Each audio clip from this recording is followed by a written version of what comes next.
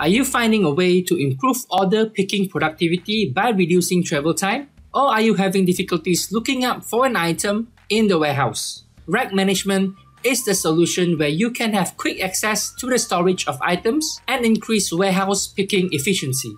Let me show you how. Firstly, go into Inventory and click on Warehouses.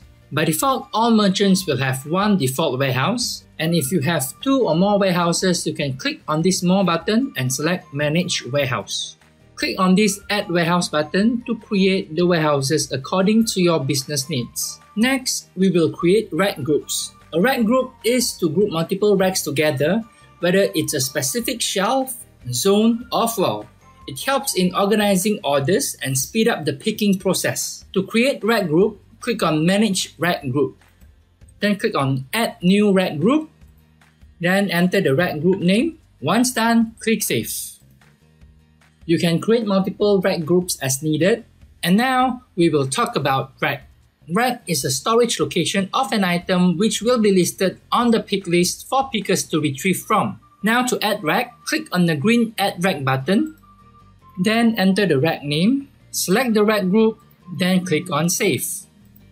And if you want to create racks in bulk, then you can click on the More button and select Import Rack.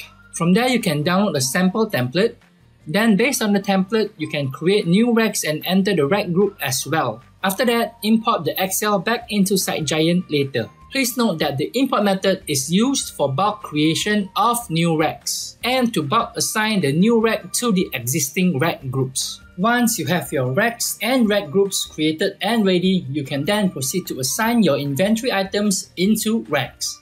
Go into Inventory, All Inventory Items, click into one of the items, scroll and look for Warehouse Info, and then click on the Add Rack button. From there, you can select the rack that you want, and if the item is stored in more than one rack, you can click on the Add Rack button again and select the other rack and enter the Stock Allocated to. You can arrange the sequence of the rack by clicking and dragging on the leftmost icon. The topmost rack will be the main rack. In this case, the inventory from the main rack will be deducted first.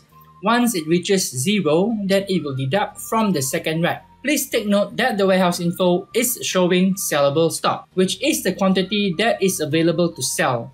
As for rack, it will be showing stock on hand, which is the current quantity that you have in your warehouse. Once the racks are entered correctly, click on Save. Besides adding rack to items individually, you can also do it by batch. Click on the Batch Edit button, select Item Rack Assignment, select All Warehouse, and filter according to your preference. Once done, click on Generate.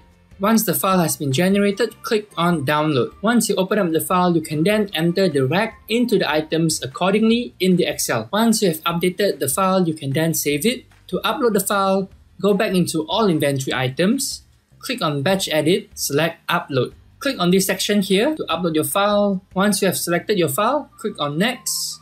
And if there's any error, the system will show you which ISKU is having that problem, and if you proceed, you will then update the error-free data into the system. One thing to note here is the Batch Edit upload is only applicable to add item to rack only. Please ensure that the rack is assigned correctly to the item before uploading. Once you have uploaded the file, you can go back into Inventory, Warehouses, and from here you are able to view all the inventory item by rack level. When you print pick list, it will list out the items to be picked for the order based on the sorting of rack to have a smooth picking process. I hope this video gives you ideas in managing your racks in SiteGiant.